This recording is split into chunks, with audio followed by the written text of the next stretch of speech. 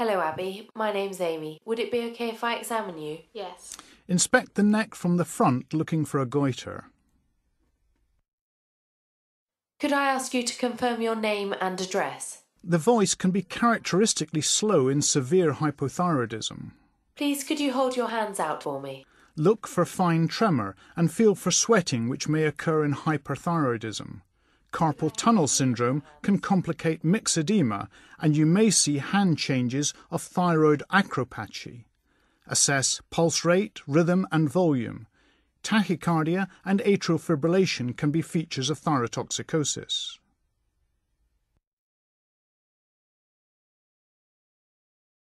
Keeping your chin still, could you look at my finger and follow it down? Check for lid lag. You may need to give a bigger target if the patient's vision is poor.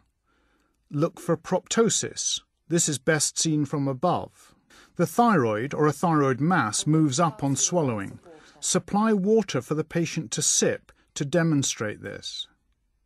Please, could you take a sip of the water? Observe the neck from the front during swallowing.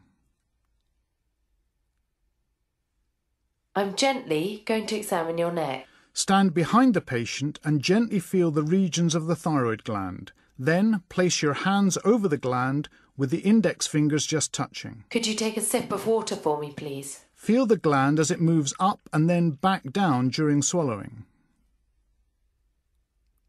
Thank you. Note the size, shape and consistency of any goiter and feel for a thrill. Listen over the two major lobes for a bruit.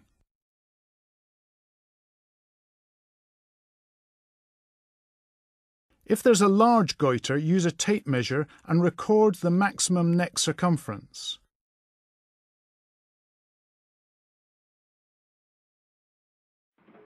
Lastly, look at the legs for pretibial myxedema. Thank you.